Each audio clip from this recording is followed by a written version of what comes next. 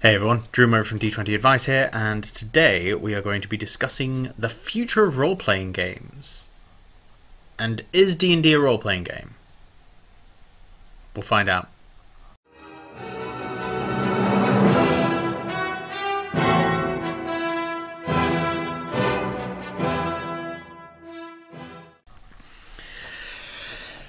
So, over the last 48 hours, I have been seeing a couple of videos and one or two think pieces dropped here and there in various groups. But for the most part, this doesn't seem to have exploded into a big thing. So this is possibly new to some of you. Probably not. Andrew Armstrong is one of the most prominent of these people, of Dawnforged cast fame. He mused on whether or not he was truly playing Dungeons & Dragons when he's playing games of D&D that have a more narrative focus. If he manages to play a game of D&D and not a single die is rolled, are they truly playing the game? If they are essentially just role-playing, talking back and forth, are they playing Dungeons & Dragons? The short answer is yes. I made a video about a year or so ago, and it was discussing pretty much this very thing, where there seems to be division in the community. I, at the time, ignored the direction that the more marketable side of the community was doing. So things like Critical Role, Maze Arcana, Saving Throw, any of these, Acquisitions Incorporated, Roll for Mischief, all these people doing Encounter Roleplay as well. There's loads of people streaming D&D, and all these people are taking quite a narrative focus, especially sort of further up that list that I just gave. The focus seems to be more on the narrative rather than the mechanics. The mechanics take a back seat. I think the two things to take into account here that are both for and against this idea that maybe D&D is becoming a bit more narrative focused and less mechanical in nature, and so is it really a game, and sort of adding into this debate, is the fact that these shows portraying people playing D&D are videos. That is a different medium. As an example, children's television programs, usually, not always, but usually, when they have someone reading a book, they accompany it with an animation, which is not the medium of books, but it is the medium of video. That's because they are portraying one medium in another. So they are taking elements of the new medium and imposing it over the older medium. So someone reading a book on children's television, you get an animation, or you get some performance of it. And that's what we're getting with D&D. Role-playing games are a different medium. They require different skills and attributes to perform and play through than does story writing, computer game creation, script writing, or performance of a script. It involves elements from all of these things, as well as the mechanics of wargaming. All of these different things come together. Different elements from these skill sets are all combined. And so to portray that on another medium, say a podcast or on a video, then you're going to have to heighten some elements that match the medium that you're with and reduce the others. But this does comprise a large portion of our community. The tabletop role-playing community is getting a lot of new people coming into it these days, and these new people are seeing these games, they are listening to these games, they are experiencing the media side of these games, which isn't necessarily the way these games have been played historically, or how a private game might operate. A lot of people got into this through wargaming, and so their take on it, and one of the reasons why the rulebooks are so full of rules, is that This is an evolution of war games. This is a set of game mechanics where you and your friends play together. But it's one of these kinds of games where you can add in as many other elements as you see fit. And if you've got skill in narrative construction, you can add in logic puzzles, riddles, complex interpersonal relationships to navigate beyond just the basics of combat and conflict resolution. To make the fights matter more, we add this narrative element.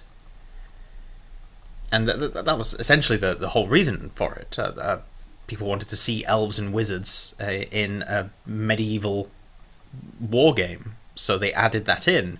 And then they're like, well, what is it going to be like when they go to the shops? Can they get preferential rates if they become friendly with the blacksmith? What if the blacksmith himself gets captured? We can no longer buy these objects. So to introduce, in some senses, an artificial scarcity in something, or to impede the players in some way, you're introducing a narrative thing. This is an example that I'm using, but hopefully it should illustrate what I'm trying to get at here. So all of this stuff happens. It's this slow growth and evolution where suddenly you've now got this narrative going on, where this town is besieged with people getting kidnapped left and right, and holes and gaps in industry, which you can then take advantage of as a GM, or just sort of hand-waving, oh, they resolved the issues there. So there's no long-term ramifications to things because there's enough infrastructure to support these things going wrong. So you just need to resolve that short-term thing. But you can go deeper and have these long-term ramifications, and so role-playing takes a heavier toll. It's got more of an impact in these sorts of situations and in these sorts of games. And some people really enjoy that, and they enjoy the mixture. I hypothesized in my video about a year and a half ago talking about this, despite the fact that it only now seems to be coming on people's radars. But I was thinking about this way back when. So, you know, I'm just a genius. No. I started noticing this sort of thing, and it seems that now it's not that no one else was noticing it, but now the right people are noticing it, and so the discussion is widening. And my opinion has changed somewhat. So back in the day, when I made this original video, I mused that what was going to happen was we were going to get the wargaming side clashing with the story and narrative side, and I at the time assumed that they were all coming from like a Vampire the Masquerade sort of background, or from books and just like improv groups and things, and I didn't think about the wider community and how that was being portrayed and received. Still, you've got the wargaming side, you've got the narrative side, and meeting in the middle for tabletop role-playing games. Now, on one spectrum, you've got Pathfinder. On one spectrum, on one side of the spectrum, you've got Pathfinder, and on the other end, you've got Puppet Land. So one is just almost pure mechanics, and you've got to squeeze the roleplay in, especially early on. Or you've got pure narrative with a rough framework, but it is communal narrative storytelling with no random elements whatsoever. So those are your two extremes. And I proposed at the time that we are going to get a renaissance in gaming where these lines are going to be defined, and we're going to have the more war-gamey role-playing games and the more story-based role-playing games, and they're going to sort of go their separate ways. And possibly a middle thing would emerge as well, but they're going to be discrete. I no longer think that's going to be the case. I think that war games occupy their own niche enough that those that seek just a purely mechanical experience can play games like Star Saga, they can play games like Hero Quest, they can play Horde, Warhammer, any of these things, where, again, you can start to squeeze some narrative in if you really want to.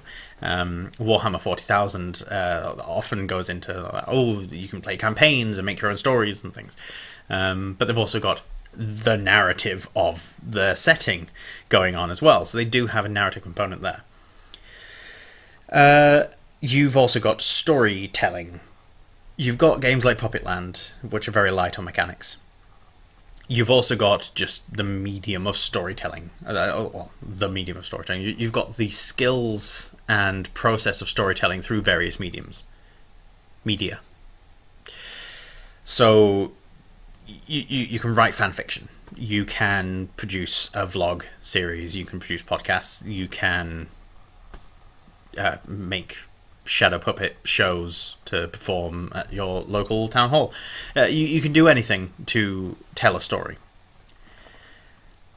And so role-playing games, tabletop role-playing games, occupy this neat niche where I don't think it's going to budge from. I think it's going to be much like sort of popular rock and roll. So pop rock always seems to weave between extremes. Like, for a while you'll get this more sort of metal pop punk sort of aesthetic to mainstream rock music, and then it'll edge more towards like a classic, or what we now consider like a classical mainstream 80s vibe, and then when it starts getting towards a sort of hair metal sort of like Europe vibe, you'll start edging back to more like the Alice Cooper sort of end of things and further. And this is the way it'll bob and weave throughout time. You'll always have other bands producing other kinds of rock music, but the mainstream popular rock music will ebb and flow between those two extremes as the years go by, just because that'll be how people's tastes change. Because when it comes to various genres of music, they themselves ebb and flow in popularity. And it may very well be that the popularity of rock music amongst popular music charts may very well correspond to what there happens to be a lot of at that moment in time, if it's more sort of metal-y or more acoustic sort of things. It depends. I haven't done enough research into that. But regardless, you've got this change happening. I think the same thing is going to happen with the role-playing games. You are going to get people coming out with really mechanically oriented games and really narrative oriented games, and you'll notice a trend overall in the industry that loads of people are going with mechanics, and then loads of people are going with narrative, and then mechanics, narrative, mechanics, narrative. It'll bounce between the two, but we're always going to occupy that space of, this is a narrative and mechanics medium. This is a medium to tell stories with mechanics, with potentially random elements, but not always. The randomness is driven by the fact that it is a communal activity. And that's my opinion on it. So I don't think that Andrew Armstrong has anything to fear. I don't think anyone's got anything to fear with D&D. If you are not using all of the game mechanics, that is optional. It's built into D&D to do things that way. Are you really playing D&D at that point? Possibly not. If you are using absolutely zero mechanics, you are not using classes, races, you don't have anything there as a framework, and it is never used at all during the entirety of your campaign, then you have not played Dungeons and Dragons. Dungeons and Dragons is not tieflings and elves. It is the framework that they occupy. So Dungeons and Dragons, 1st through 5th edition, is you have a race, a species that you're born into. You have a class, a set of skills and attributes that represent your training and your talents. And you have ability scores and hit points. That is the core of D&D. That is in every edition. Beyond that, if you have anything else involved, then you're still playing D&D. You're still playing a tabletop role-playing game. But if you never use these 4 things, if you never use hit points, ability scores, races and classes, then you're not playing D&D. but that doesn't mean that what you're doing is wrong. You can still be doing what you're doing and just eschew those 4 things. If you guys just want to sit around and tell stories, do that. If you want to tell stories about a group of elves living in the woods in some fantasy setting, just do that. You don't need D&D to do that.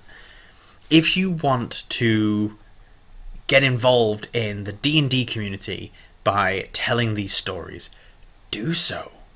Like, there is no reason this can't be like an adjacent thing. Loads of artwork, model painting, models in the first place.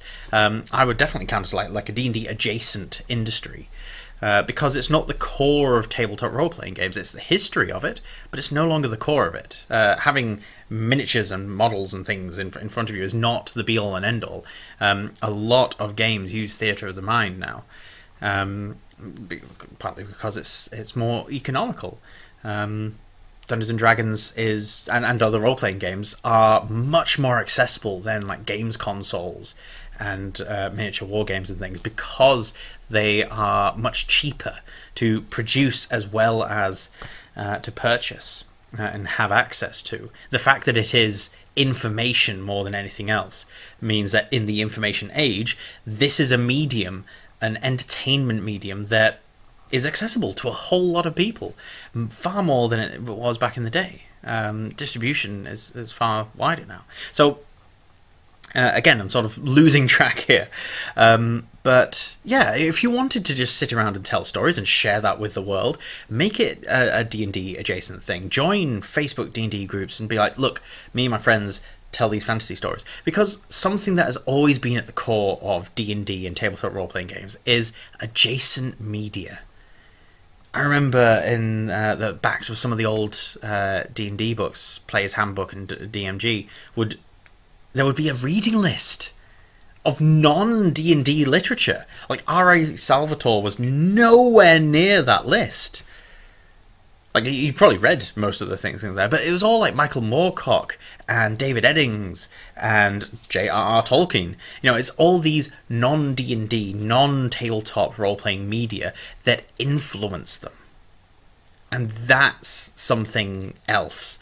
So having your Elven Woodland podcast, telling stories around a campfire with nothing else going on, like mechanics-wise or anything, and not referring to rules or anything, have that. Spread that around the D&D community. If it takes off, fantastic. If you want to play D&D, play D&D. But I don't think you're going to find many people gatekeeping the hobby and being like, well, if you don't have the Player's Handbook, you're not really playing D&D. Come on. It doesn't matter if you're playing D&D. Get involved. I don't know what else to say on the matter. Like, it doesn't seem that big a deal to me, I suppose. Yeah, you can say you're playing D&D so long as you've got those 4 cardinal things going on. Skills and feats were introduced sort of like AD&D 2.5 version 3. You know, you had non-weapon proficiencies, which were kind of that, and you had packages that you could get in 2nd edition and 1st edition, but like they're not the same as skills and feats. The exact selection of races and classes has differed wildly. If memory serves, at one point elf was both. You know, it was a race and a class. You are now an elf. You can cast spells and shoot a bow. That is you. So yeah, depending on how you're looking at things, like race and class might be the same thing as well. But yeah, if at some point during your storytelling you roll a die, or you take the average amount of damage, you can remove dice rolls from an awful lot of this stuff. You can point by your characters and always go with the average with regards to dice rolls, and you're still playing D&D at that point, because you are referring to and using the mechanics to inform your story decisions, to inform the structure of it, and that's what the game mechanics do. So yeah, that's all I have to say on the matter. Thank you very much for listening. See you later. Bye.